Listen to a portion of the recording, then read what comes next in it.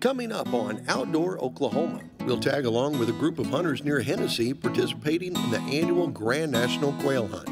We'll also learn about a unique quail research project being conducted on the Pack Saddle and Beaver River wildlife management areas.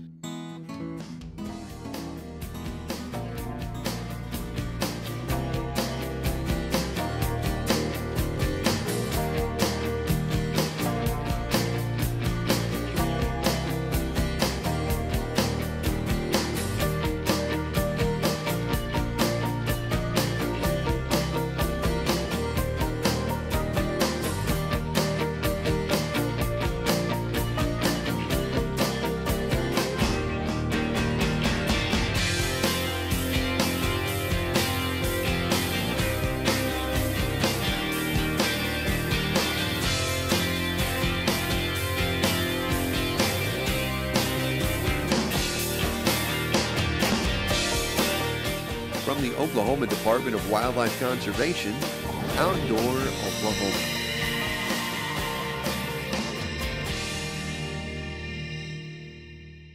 Well, hello and welcome to Outdoor Oklahoma. I'm Todd Craighead, and today I'm joined by Doug Scholing, our upland game biologist for the Wildlife Department. Part of Doug's job is to visit with landowners around the state and consult them on how they can improve their habitat. Is that right? Yeah, I'm actually out doing a technical assistance on a landowner today down here in southwest Oklahoma and trying to help them kind of improve the quail population on their property.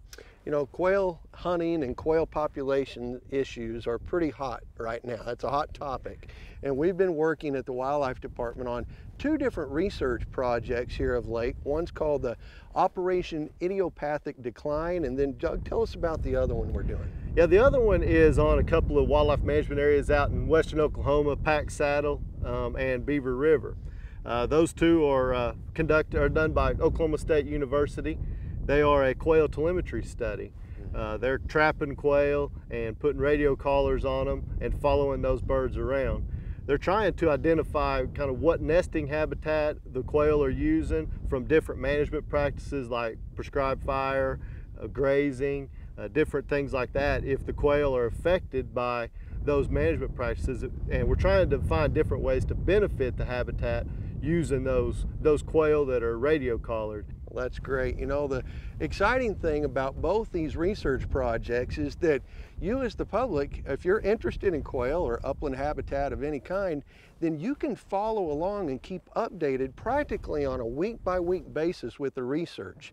Doug and some of his co-workers are putting together it's called the Upland Update, is that right? Yeah, it's the Upland Update. It goes out about every other week throughout the year, and it's providing updates on the number of birds. We've got radio collared on each wildlife management area, different updates as we get information from the field. We kind of put it on there and give the public access to all that updated information kind of as we get it. Well, that's great. It's kind of live. As we're doing the research, you as the public can keep up to date with us. I mentioned the Operation Idiopathic Decline, and we had a chance to catch up with one of Doug's co-workers, Gina Donnell, doing some of that testing on a wildlife management area not very far from here, Sandy Sanders WMA.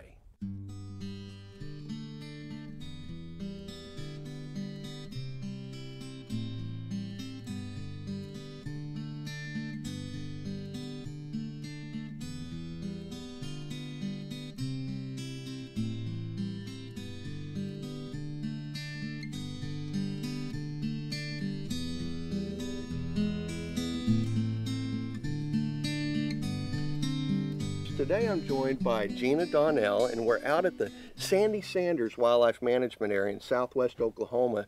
Gina, you're one of our wildlife biologists concerned with quail, so tell me what we're doing. Well, we are trapping quail and taking biological samples for part of Operation Idiopathic Decline. Okay, now that's a mouthful, so why don't we stop right there and explain what that means. Well, We are obviously concerned with the quail decline, and there's a lot of theories about what's going on.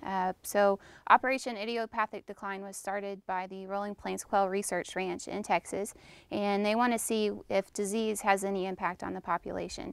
The term idiopathic means the doctor doesn't know, so we're just kind of testing everything that we can. Well, to see if it has any impact. Well, great. And you actually trapped a quail. We trapped a bird last night, and we'll be taking samples in our traveling lab here in just a few minutes. Okay. We're peeling the feathers back, and that right there is the jugular.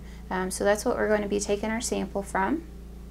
And so you just go ahead and draw a blood sample.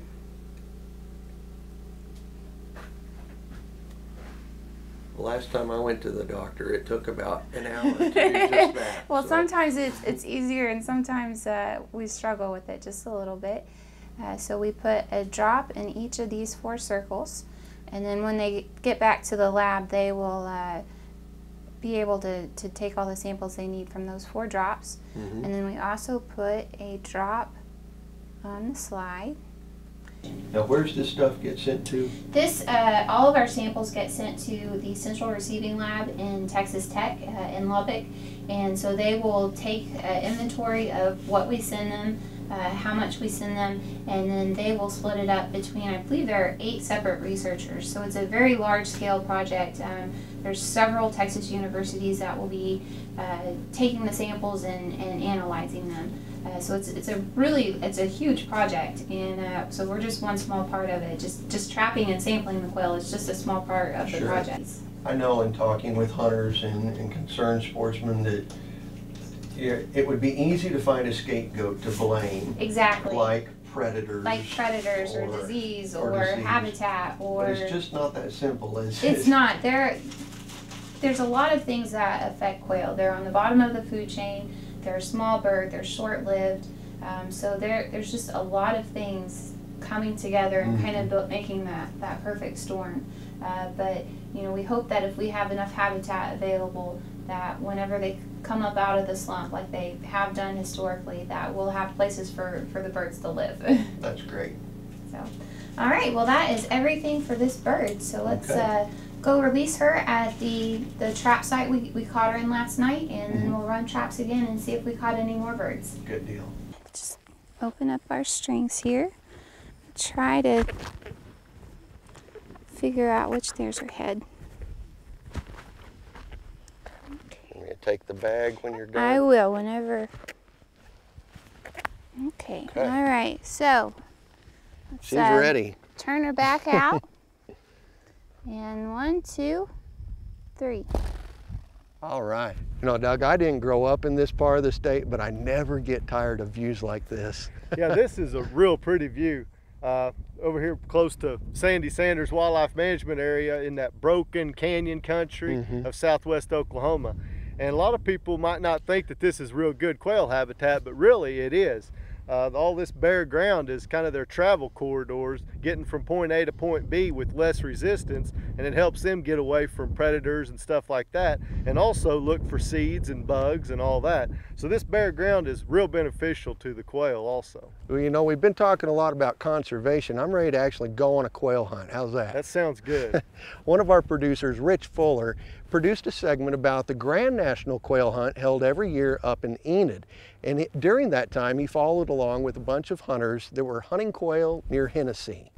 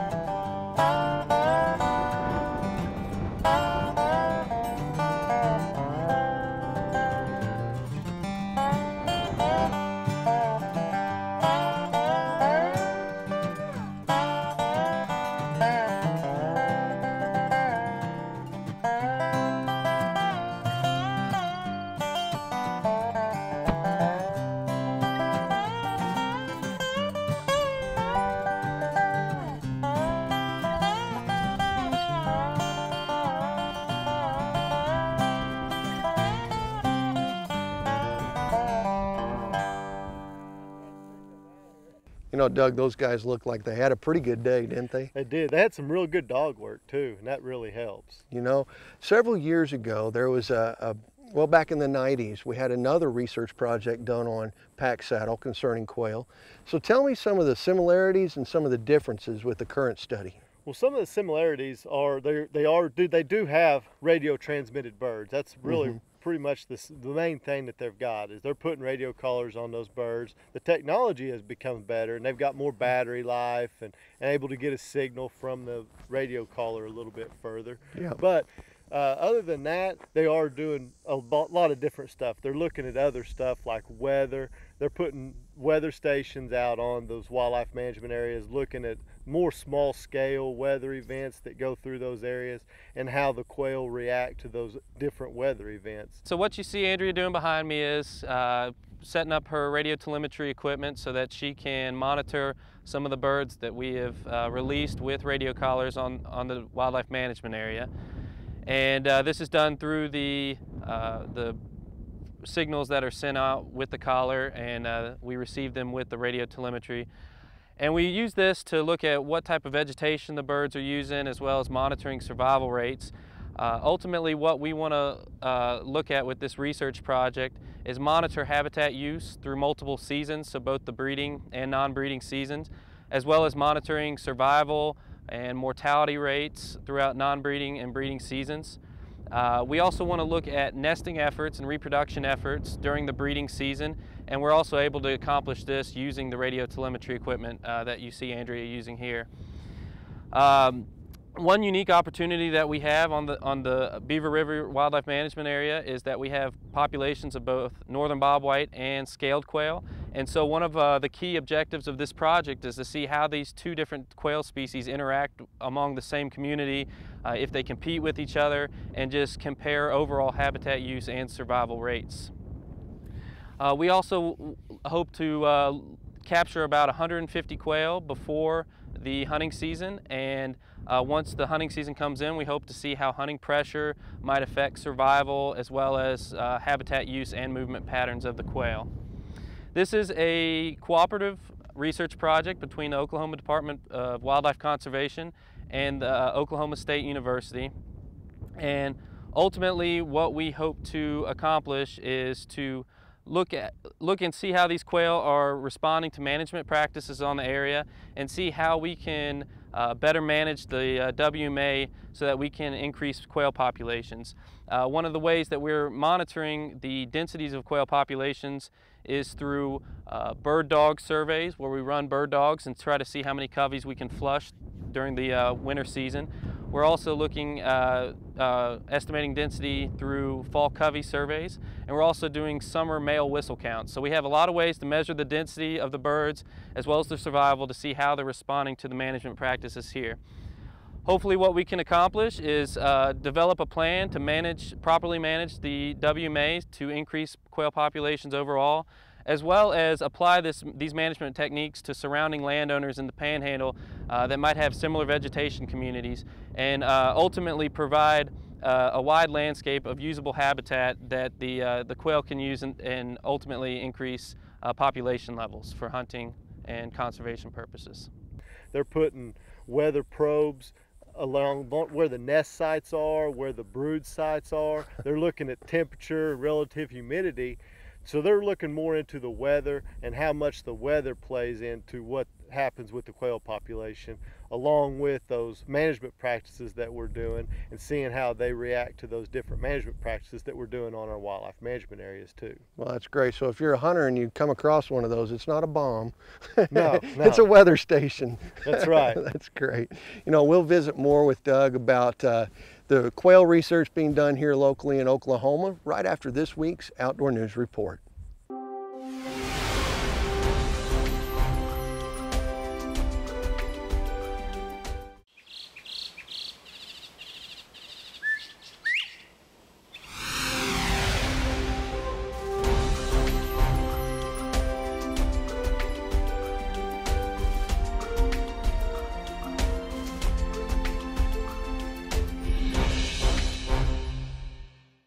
An essential part of any biologist's job is manipulating habitat for the wildlife. And every year biologists get better and better equipment to help them do that. We're now going to visit with Ron Smith and discover a new tool that he's added to his bag of tricks. One of the newest tools that the Wildlife Department in the Southwest region has been able to purchase has been a tremendous benefit to us, and I think it will be something that we'll be able to make use of in a lot of different situations for habitat development. The Bobcat machine that probably many of you are familiar with, and the tree saw attachment is going to be beneficial to us in removing brush species, you all know the plague of the eastern red cedar around the state. Other species that are invasive as well that we can't, in areas where we can't manage things with prescribed burning, in sensitive areas where there may be houses or property that could be threatened, or in situations where terrain limits prescribed burning, we can use a tool like this. And it's a very efficient tool. Once you have some hours in on it, a little bit of experience, you can move through junipers like what we've done here. These are red-berried junipers, unlike the eastern red cedar around the rest of the state. But they're equally troublesome out here on the Sandy Sanders area. We're going to be able to use this tool to open up new pockets of habitat and enhance fire guards where we can get some burning in some areas that we've never had access to burn before. And I think that's going to be one of our greatest benefits to it, is managing in a way that we can use other tools behind that. And this was supplied through a generous donation to the Wildlife Department, and it's been already proved itself to be very valuable, and we are tremendously thankful for what it's going to do for us and upland game habitat. Well, Doug, we mentioned earlier in the show about how great that upland update is, and this truly is the information age, and it's pretty exciting that landowners can have this cutting-edge information available to them so soon after you get it. That's right. That's what our upland update is. It does provide that information right off the bat. And I mean, I go out and meet with private landowners and help them out, and I'll still continue to do that. But this is how we can reach a lot more people at one time. But if people still want to get out, have us come out and meet with them out there on their property, we still do that. But we just want to get that information out there as fast as possible. Well, I think that's a great thing, and I encourage everyone to go to our website and sign up for the Upland Update. Hey, I got an idea. How about you and I meet here about, say, November 15th? Would that work for you? That sounds good. All right, that sounds great.